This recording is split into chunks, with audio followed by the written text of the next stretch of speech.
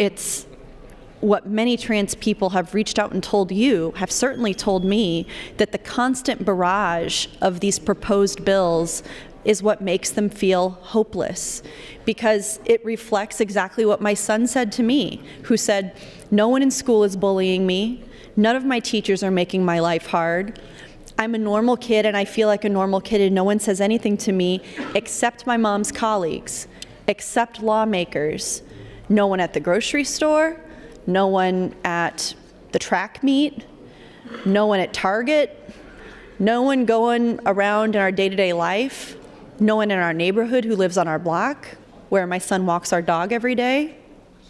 None of those people are bullying him or making him feel any negative emotion. It's only lawmakers.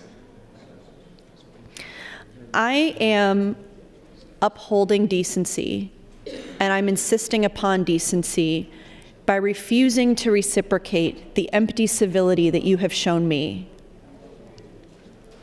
I am refusing to reciprocate the empty gestures of civility from my colleagues, because that is not the same thing as kindness and civility. It's not the same thing as collegiality.